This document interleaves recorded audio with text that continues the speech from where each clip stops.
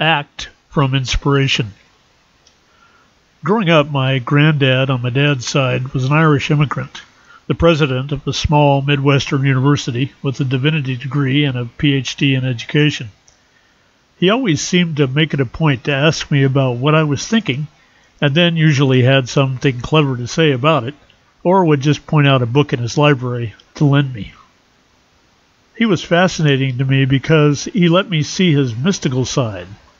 I've always said Granddad was a Christian mystic. I usually assumed our little talks about leprechauns and angels were aimed at my childhood imagination, but even into my 20s, he would insist on his belief in the little people. "I've seen them. They do exist," he would declare with a completely straight face.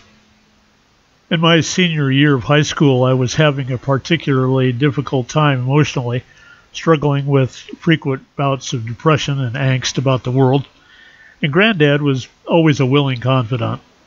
One day of more than usual existential angst, I asked him, "What is the main thing you've learned about life? What keeps you going all these years?" He paused, smiled, and said, "I never make any decisions when I'm afraid. And I try to do things only out of inspiration, not out of fear." As I went on to embark on my adult life, those words would echo back to me when I ended up in an unwanted situation or was feeling down, even for no apparent reason. Every time I would realize that I had been doing my life, making decisions, only to alleviate some fear. At one point, I was pretty sure I never even knew what inspiration really meant. After all, aren't we all just trying to survive, just trying to keep from being homeless, from starving, or from getting sick? At some point, I think maybe in my 40s, I was sitting on a park bench watching a woman throwing birdseed. Several pigeons and a few crows arrived to devour the easy treats. Suddenly, a raven caught my eye, maybe 100 feet above the activity, and began a dive. Just before he landed, he did a fast belly roll, like a stunt pilot, and then quickly hopped to the ground. He stood there for a few seconds, and I could have sworn he was waiting for applause. He then slowly sauntered over to where the seeds were scattered on the ground and began to peck away. I thought, what if that bird had decided to land out of inspiration rather than out of fear of starvation? What if he was inspired to do the belly roll in front of an audience, and the eating part was non-essential? After that little demonstration from Mother Nature, I spent the next little while noticing how most of my decisions about what to do next were based on perceived existential threats. Well, I'd better fix that taillight or I'm going to get a ticket. Or I'd better call that client or they're going to forget about me. Or I'd better go to bed or I won't be any good tomorrow, and on and on and on.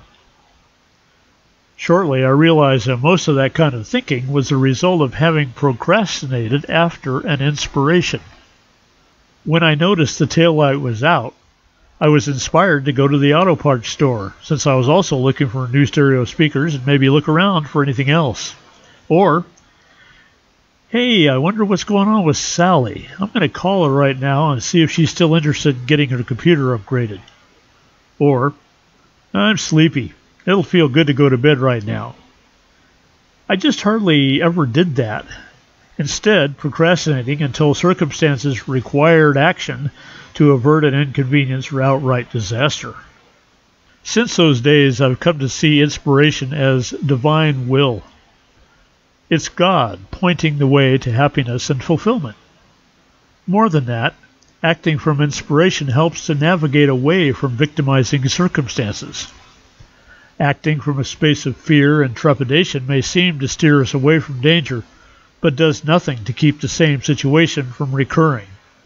I've also come to believe that every inspiration to action, if followed, brings us closer and closer to our highest life. It's that life filled with love, fun, and creativity, a life of harmony, security, and freedom from worry.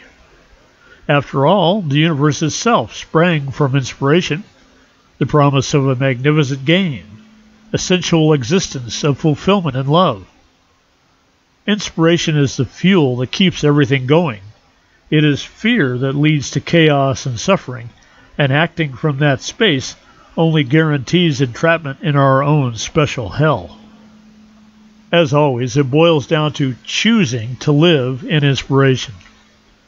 It's making the decision to act when inspired, and not giving in to the depravity of procrastination, as there will be no better time than now to act on that inspiration.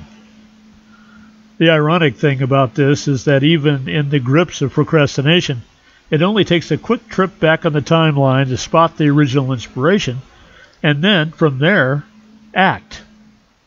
That way, we can stay on course and live our highest life in this magnificent creation of love, joy, and happiness. You have been listening to This Quantum Life by Boyd Martin, brought to you by the Quantum Health Newsletter from Pure Energy RX, www.pureenergyrx.com.